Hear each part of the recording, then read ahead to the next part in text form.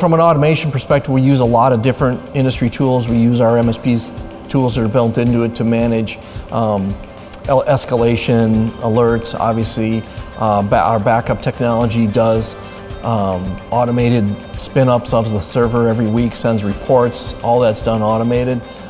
We don't have guys that are doing that. If something fails in that, or it generates a ticket from something failing, we manually step in, but a lot of that process has been automated.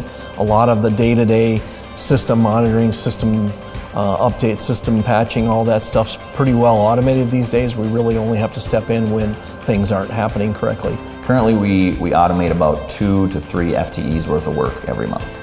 And so our mark of that is what sort of repeatable standards can we keep doing over and over where automation will come into play so it's done the same way every time, that somebody can just click a button or look at something and say, yep, I need to run this script and deploy it, and then how much work content is that going to take out on a month-to-month basis.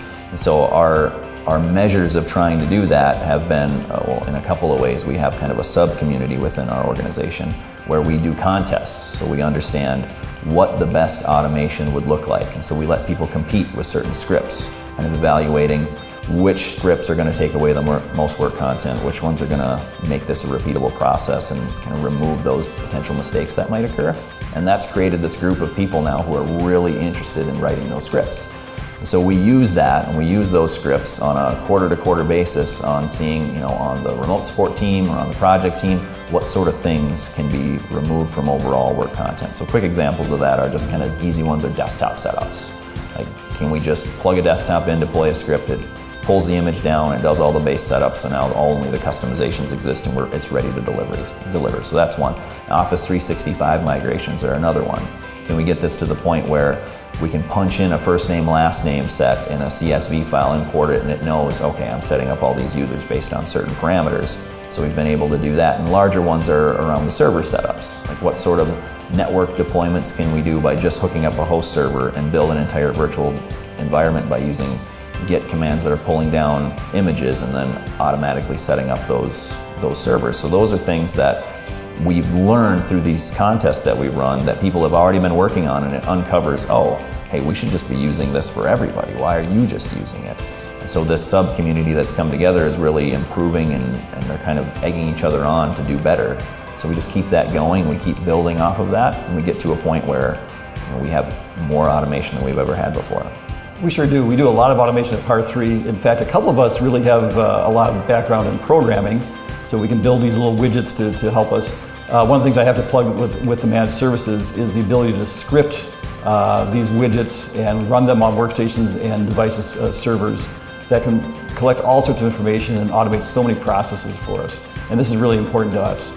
Because we do have that skill set, we can automate these things. We need the platform to be able to do the automation on, and the SolarWinds platform has given us that opportunity. Again, I think that's just part of the whole managed services process, just to automate all that service, the service time required to support our clients.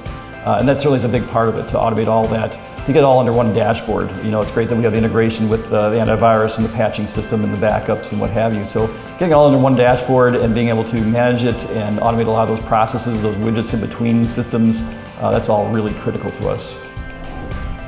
When we look at some of the tools we've invested, whether it's for network management or it's security, we look at a general theme that says use these tools to take work content out through automation. Right? Let's make it repeatable. Right? Let's raise the speed of delivery, let's raise the quality. Almost think like a developer, right? Let's test it. Let's have a library of these scripts and this code so we can be more responsive. But it's not from an efficiency standpoint. It's not so we can take the cost out. We just want the work content out. That way we can take our people's time and provide a better experience for our customers, right? The face-to-face, less of on the keyboard and more face-to-face. Let's help them leverage the technology. So, for instance, we've taken at least 2 full-time equivalents out in the first quarter of this year. We've been able to actually bill that time out, but we didn't have to have the human capacity, the people capacity to deliver that experience to our customers. They could then move on to something of higher value to our customers.